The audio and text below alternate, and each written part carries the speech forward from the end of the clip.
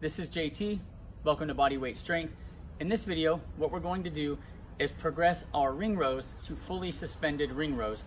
It means you're going to be taking your feet off of any chair or stool or surface that may be supporting a percentage of body weight, and you're going to be pulling the entirety of your body weight utilizing the pulling musculature of the upper body.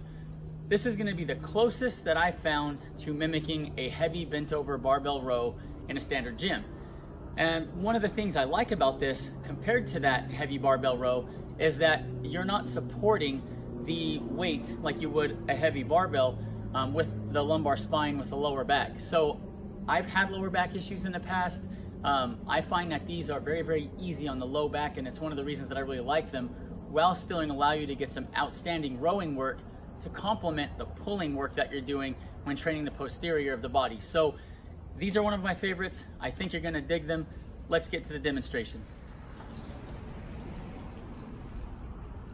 I like to grip the rings up the sides a little bit, you know, at probably 4 o'clock and like 7 or 8 o'clock if these were clocks.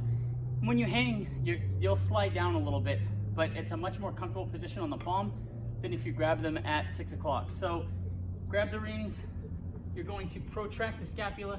So you want to basically come down all the way, and then you 90-degree angle with the legs, and then pull nice and slow and controlled.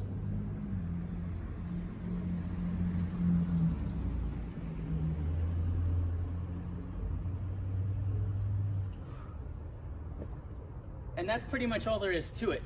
That's not a very technical movement. Basically keeping the body as close to 90 degrees as possible.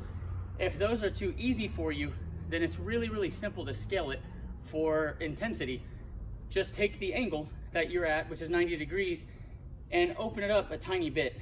And just moving the feet a little bit further away from the center of gravity is going to make that movement much harder on the rest of the body. So 90-degree rows will give you a really good pulling, really good rowing motion.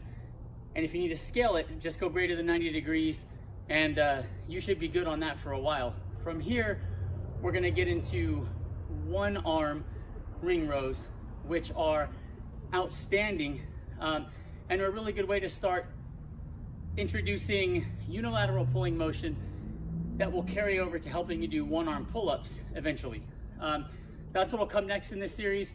For now, work on those 90-degree ring rows and build strength, and we'll see you in the next video.